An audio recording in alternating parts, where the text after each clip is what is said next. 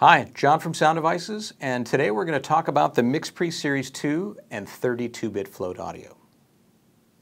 The MixPre Series II is the latest versions of the MixPre. The very first ones came out in 1999, and it was a little 2-channel analog mixer, and it was a very popular unit for ENG and corporate video, and a very small little accessory mixer. It was very handy.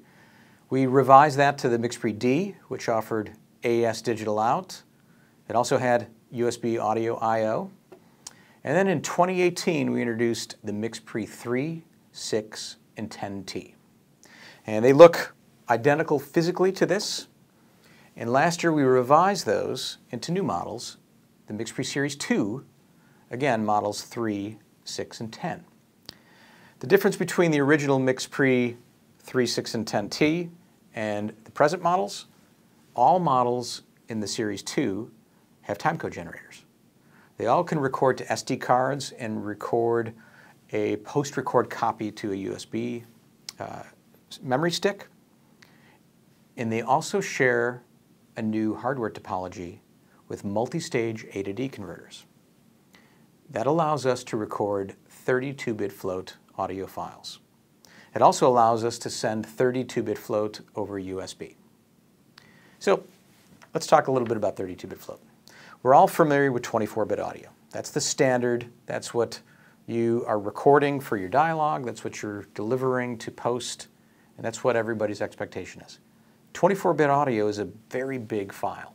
It's got 144 dB of dynamic range. When we take a microphone signal into a mixer and we're in a 24-bit environment, we set our gain structure. We set the gain structure so that we've got sufficient level before 0 dBFS so we don't overload. We also don't want the signal too low because we may run into the noise floor, and then further down we might run into quantization noise in a 24-bit environment. So 24-bit has its benefits. Again, it's a high dynamic range signal, but if we're in an environment with wildly uncontrolled signal levels from microphone sources, 32-bit float is an advantage. 32-bit float has been used as the internal file format for DAWs for several years. We presented this out at the preamplifier stage in the MixPre Series 2. So what that means is the MixPre Series 2 hardware has multiple analog to digital converters. There's multiple analog gain stages feeding those A to D converters. That signal from the microphone goes into those multiple converters and then is constructed into a 32-bit float signal. Once it's a 32-bit float signal, we can record it as a 32-bit float file, and we can also send it over USB in a Mac OS and a Windows environment to DAWs that can accept 32-bit float. Now, 144 dB dynamic range with 24-bit, 1,500 plus dB of dynamic range in 32-bit float. Again, in 24-bit, we want to set a good gain structure. That's important for us. In 32-bit float, there's really no need to set a gain structure. Gain is invariant. With a microphone signal coming into the mixer, if I have that gain at a very high level, it's really only a construct that makes more sense in a 24-bit environment versus the 32-bit float environment.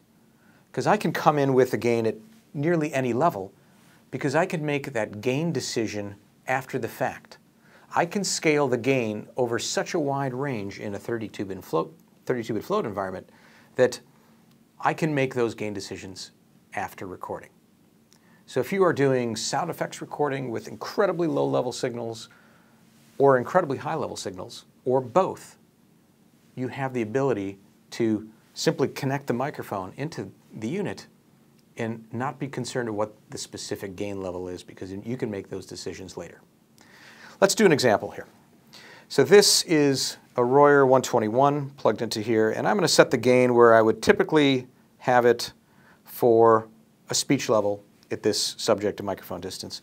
So now you've got meters deflecting, and you've got a good level. I'm not going into the red. I'm not hitting a limiter. So this is a good, nice signal level. And I've recorded the signal. We're going to play this back, and you're going to be able to hear it. Now, I'm going to go back into here, and I'm going to set the gain low.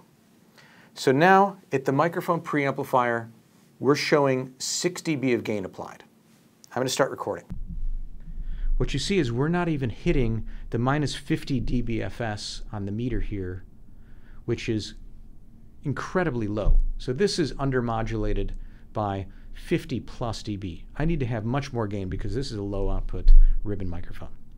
But what we're going to do is we're going to play this signal back, and we're going to listen to its noise floor and its performance relative to that other microphone recording, which had the gain at a more normal level.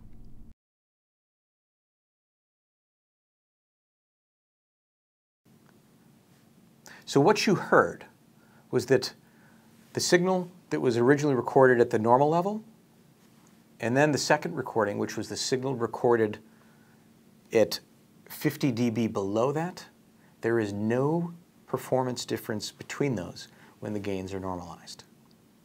This is a significant benefit if you are in an application. Again, sound effects recording, environments where you have unpredictable sounds. The downside of 32-bit float is that you will need to post-process this audio if you're working this file back into a 24-bit environment. Because an overmodulated signal in a 32-bit float environment very well may overmodulate in 24-bit, although it'll be just fine in 32-bit.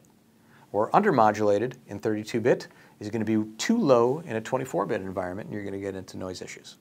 So the 32-bit float environment is not for every application, but it's a great tool to have in your arsenal when you have situations that require it. Thank you very much.